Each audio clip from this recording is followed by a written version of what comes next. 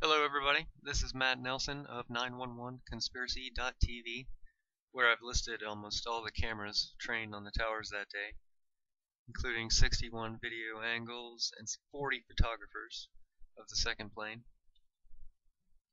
This video concerns the news helicopters in the sky. There were 7 of them. This patch here doesn't list tail number N12NN. For News 12 Long Island, which shot this footage. Top story, terrorism strikes the U.S. A hijacked plane flew into one of the World Trade Center towers in New York City this morning. I found 3 of the news helicopters on radar. We'll look at that later. First I wanted to show you the NBC footage on archive.org. The building on 3 sides, it seems to be coming out on at least 4 or 5 floors. It's aired live. The air is filled with Sorry to make you watch it again. Incident that occurred in the early 1990s. Have you seen any We can see the evidence, plane Elliot, from of the top, people across the being taken sky, out of the building? across you say the that land, emergency vehicles are there, cameras wobbling, so, but of across course some the water, major concern is human goodness. loss. and the angle Do changes. you know if there were... I've listed 59 angles that missed the plane. There's some more famous than others.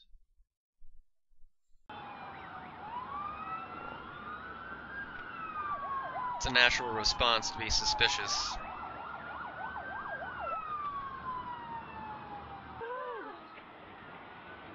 I believe Bob and Bree cut that footage out because they wanted to spare the families who know people that were on the planes. ABC Newscopter, you might not know, actually missed the plane.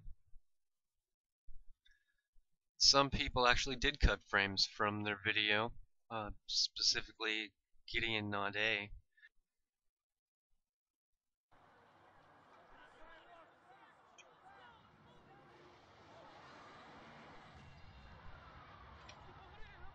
And I'll tell you why he didn't. Just to mess with us. Don't take the bait. If you don't think a plane could go through the World Trade Center, I suggest you take a look at this finite element analysis, which scientifically proves a plane could penetrate the wall.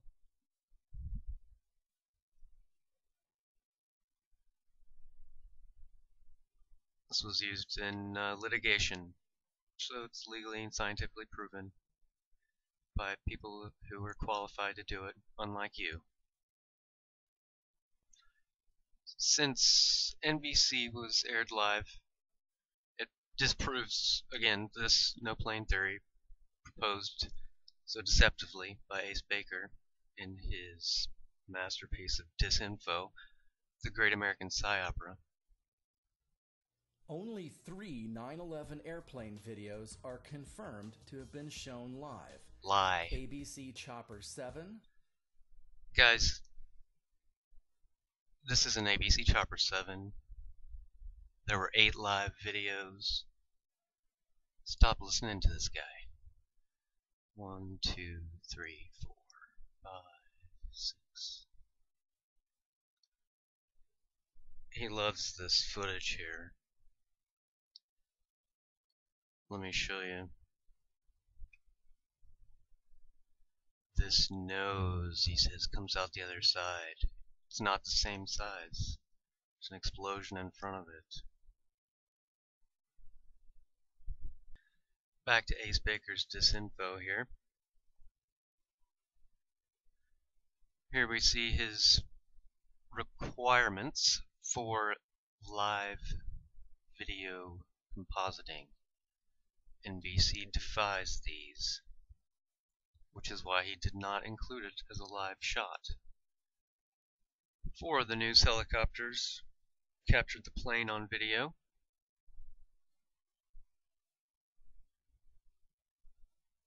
Not CBS. WB11 did. Let's look at their shot real fast.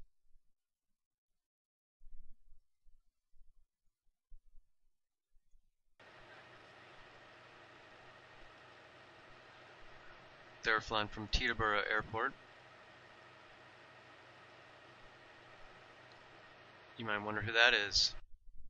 I'll tell you. It was a Russian pilot in a Cessna. Who saw the plane? Yuri was his name.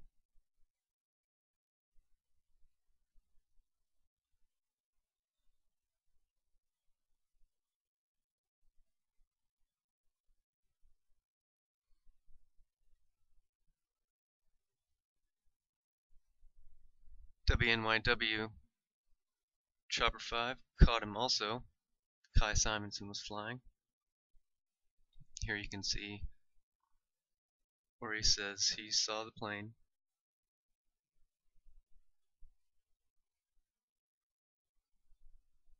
And we can look at where he sees Yuri fly across the screen.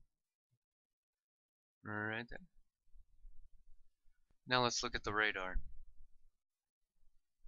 Time is 8:58.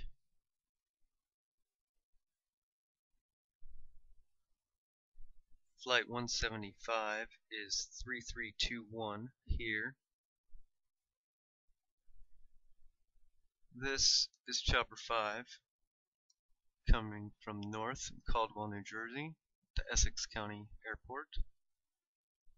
Newscopter 7 will appear here.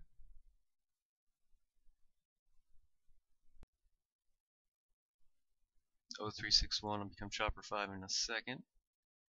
There it is. And here appearing Newscopter 7. You'll notice a private helicopter, N87BH, right here, coming from the 30th Street heliport. Looks like he was flying to the Newark airport.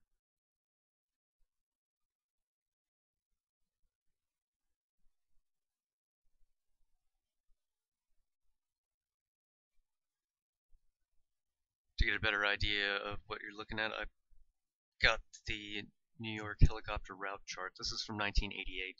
I'm not sure exactly how well it lines up, but you get the idea. Essex County Airport is here. Linden is here.